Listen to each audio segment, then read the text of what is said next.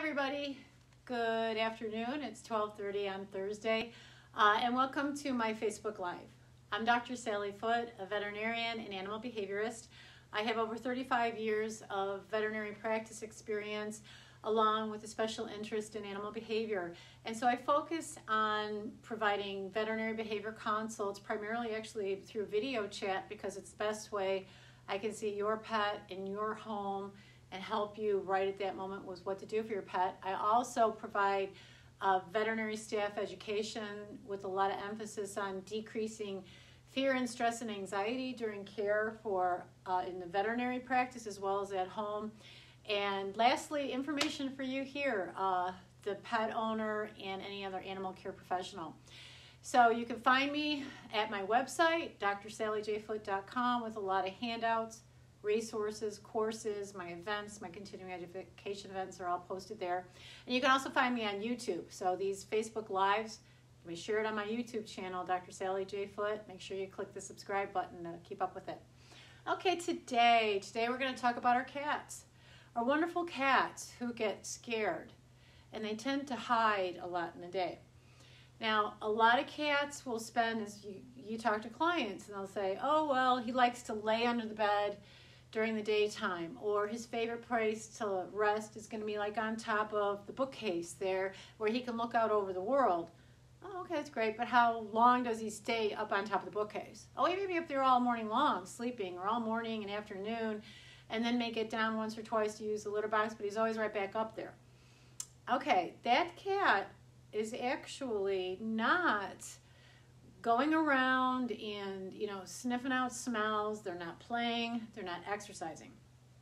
And the reason why, while it's nice you have this high perch for them, if they're spending the whole day laying up there, that's really similar to somebody like laying the whole day in bed or staying in their room and not socializing with the rest of the family or going outside for a walk or doing any hobbies or anything like that. So these cats are choosing, they may be up on a high perch, or they're underneath the bed, or even some of these cats will burrow underneath, the top layer of a comforter and be all like cozy in the comforter, sleeping for half the morning. But really what they're doing is they're hiding. They're looking comfortable because they're in hiding. So why are they hiding? Okay, so a lot of these cats are actually chronically anxious. There are things going on in the home which may not at all seem like a threat to us, but they are a threat to the cat. So the cat has learned to avoid, and that is like the default behavior that most of our cats really want to do. They want to avoid what the stimulus is, be it noise, be it a lot of movement of people or other animals, or even being picked up, being petted, being touched a lot. So they're going to avoid it, and they find the place to go to get away from it all. And when they get away from it all, they're less anxious, right? Because I'm hiding. Nobody can get to me here. Nobody knows I'm here. They're ignoring me. This is exactly what I want. So while they're looking calm in that hiding spot, the lack of exercise, meaning even getting out to do any kind of play, they're not getting down off that perch or up off that bed to walk around much, to even seek any kind of affection or seek playtime or hunt for their food or, really do anything. That lack of exercise is what leads oftentimes to a number of serious health problems in our cat. So this whole situation of a cluster of these serious health problems is what's called Pandora syndrome.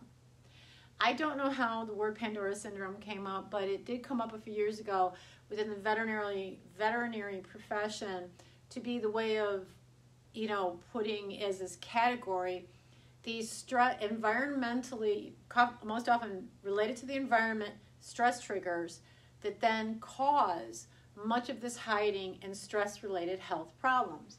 So what are some of the health problems? Number one, I just said it a bit ago, is obesity. Okay? Cats get overweight. They get overweight because they come down off their perch or they get up in the morning when you get up and you put their dry food out or you put their wet food out.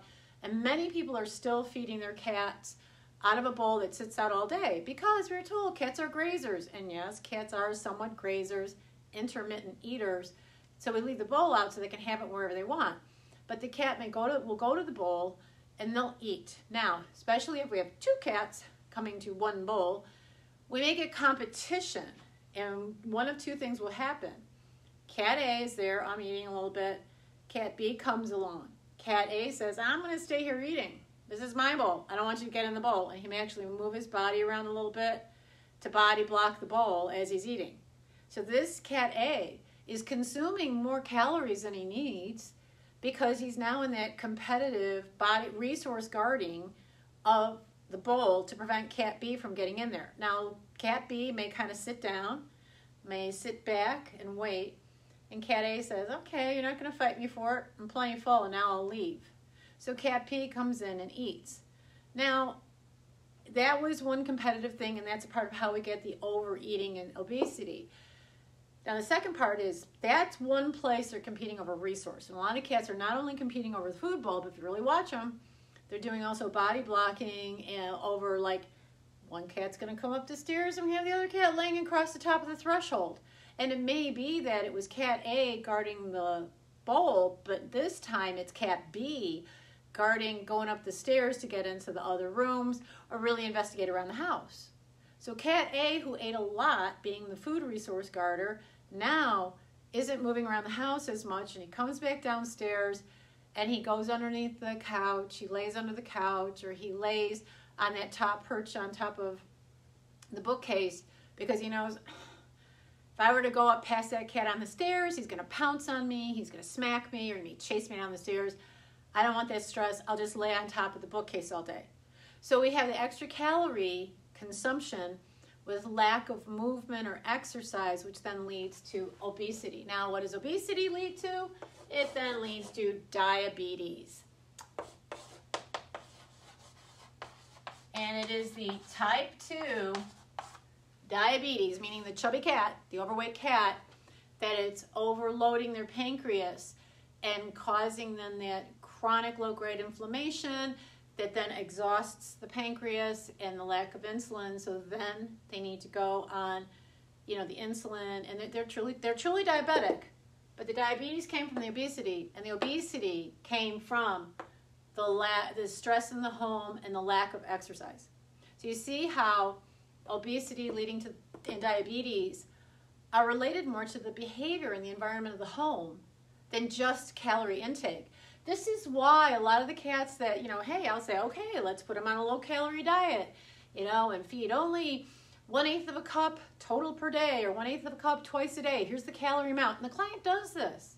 There's some wonderful clients who really, truly measure the food and make sure the cat only eats that limited calorie intake. Well, here's what happens. You cut down the calorie intake, and if we have not increased exercise and increased muscle mass, then the metabolism slows down to match that calorie drop. That's why they might lose a little weight, but they don't keep losing weight. So how do we get them up to exercise? Okay, I'm going to talk about that, enriching the environment.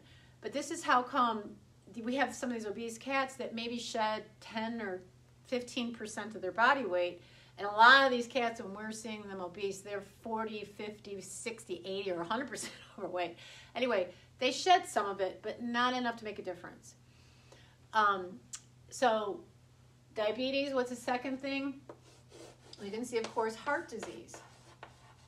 Oops, I can spell. I was going to say heart disease there. Because the higher amount of fat does surround the heart, and it affects and prevents the heart from beating correctly.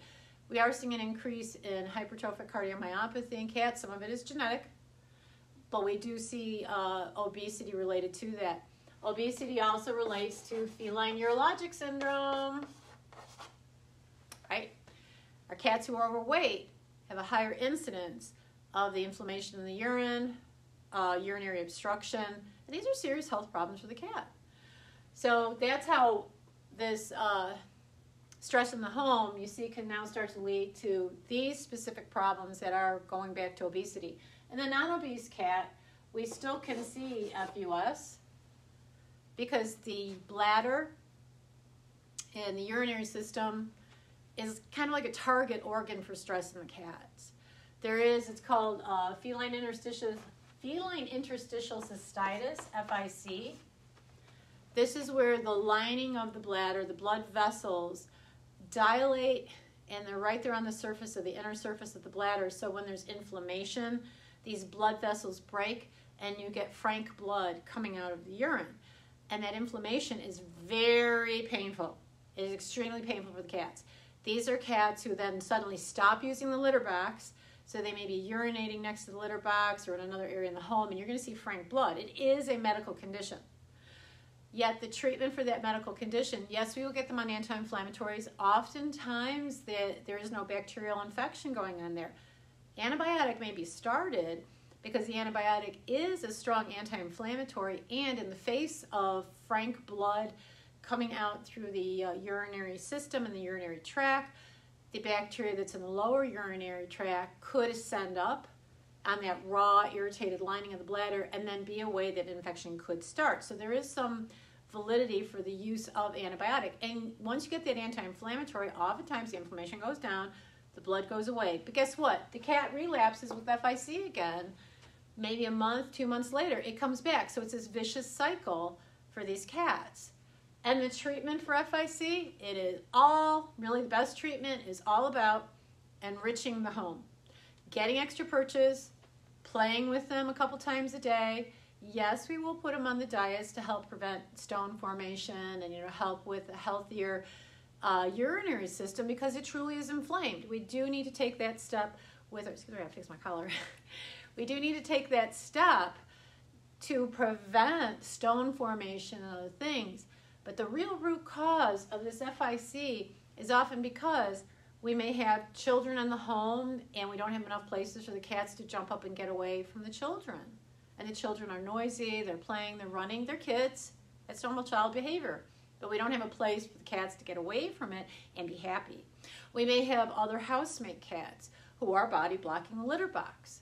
We may have an older cat where they're having some low-grade chronic pain in the body and it is difficult to eliminate, and then because of it's also difficult to get into the litter box, it may be difficult for them to get off the floor. And the floor area of your living room, your family room, the hallways and stairways, these are high traffic zones, and these high traffic zones are very competitive spots for cats to cross past each other, plus the movement of feet, the movement of people, clutter on the floor for the cat is really a challenge for them to feel like, okay, I've got the space to be able to move around and nobody's going to step on me or nobody's going to run past me, and I feel comfortable in my body being able to walk past that.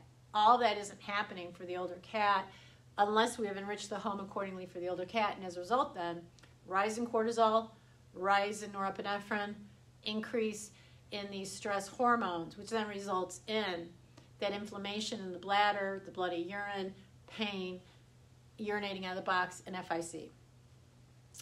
There also is this what's called the psychogenic alopecia in cats.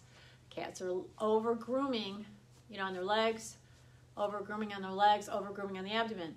Now, there's leading evidence that a lot of these cats have food allergy or inhalant allergy as the reason why they are licking at their legs, licking at their body. So it is important if you have a cat who the skin may look normal or the skin may look slightly inflamed to still have the veterinarian examine them and to do a trial with the hypoallergenic diet. Okay, but why is the cat's immune system now having trouble processing or living with certain foods or certain, agents in the air? And suppression of the immune system happens with stress. So a lot of these cats with psychogenic alopecia, the over-licking, over-grooming, we definitely know a lot of them have stress in the household, and treating that may directly reduce that over-licking. We also know some have that medical problem, food allergy or pain. I had one case where the cat was licking on the abdomen and it turned out she had a kidney stone. She was licking in her abdomen where she was triggered by the pain of the kidney stone. But go back even a step further. Why do you have the kidney stone, right? What caused the inflammation in your urinary system? What caused the inflammation and, the effect on your immune system that you now have food allergy? We're going to treat it with the hypoallergenic diet. But by reducing a lot of the stress in the household, not only did the psychogenic alopecia reduce, and the medical plan was easier to maintain. We didn't need as many drugs. Maybe they needed the diet for just like 6 months or a year until the body was all resolved, provided we kept up with the stress reduction plan. Now, I think this name was given to really suggest that we're going to see this myriad, this variety of chronic health conditions in cats who frankly are not getting their cat needs met. And it's interesting. Excuse me, I got to turn this off before my battery goes out. I apologize. Anyway, so what we see in a lot of our farm cats, we don't see these problems.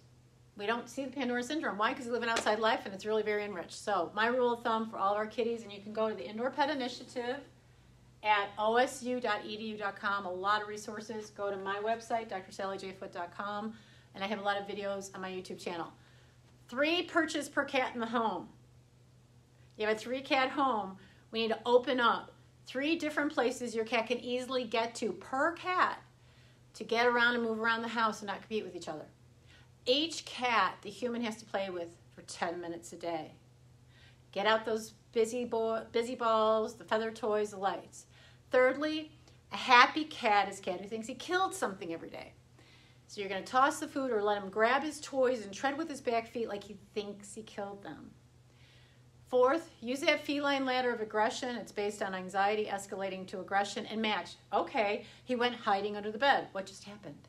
Did the kids wake up and they're running around the house all excited because it's Saturday morning and it's active time? High child activity has cat hide.